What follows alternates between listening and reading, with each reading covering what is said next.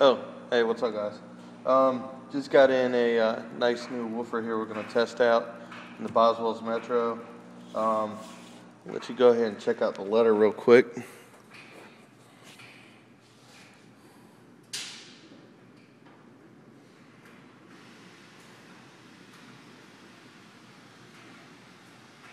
This is from Jacob from Sundown Audio. He sent us over one of the sa15 dual 2s. We're going to test it out in the Metro. Here's a spec sheet on it.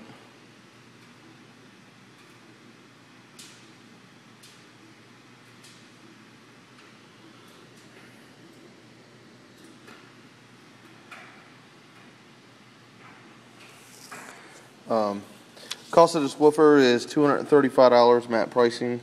That is from Sundown himself. Again, this is from Jacob.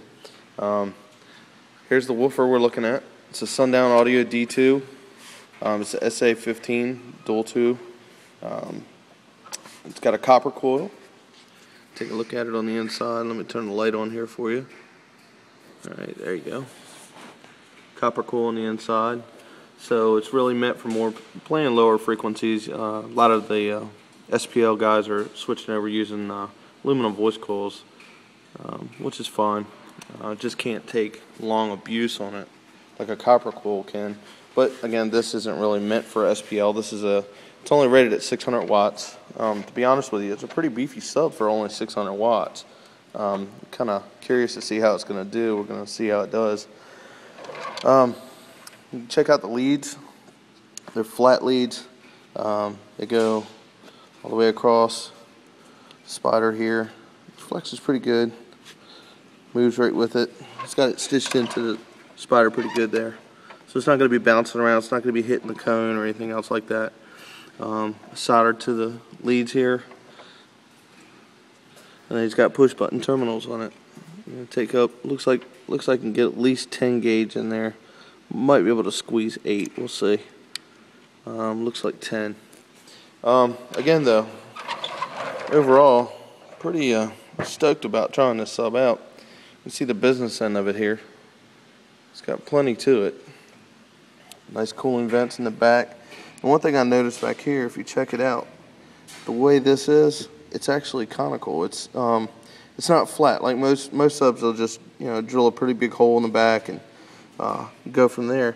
It's actually got a pretty small hole. It's about a 1/2 inch diameter, but they've got it kind of tapered out here. It's pretty interesting. A lot of companies don't do that. I'm pretty sure it probably helps with some sort of noise or velocity, trying to get air out faster. Kind of using like an airport design. It's pretty smart. They've badged it pretty much all the way around. You can see their name, Sundown Audio, right there.